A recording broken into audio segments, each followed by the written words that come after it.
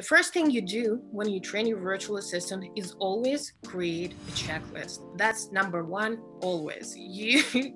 That's what you do. You create a checklist of the things that you would want them to do, you would want your virtual assistant to do, and also like you can create a checklist on what exactly your virtual assistant should go through in the way of training. We always suggest our clients to share the branding kit with your virtual assistant, because that's the way they get to know you as well. Like include your brand colors, include your brand fonts, your logo, your headshot, maybe include some ideas on what exactly you want to see on your social media platforms. Like what style of content do you want to see?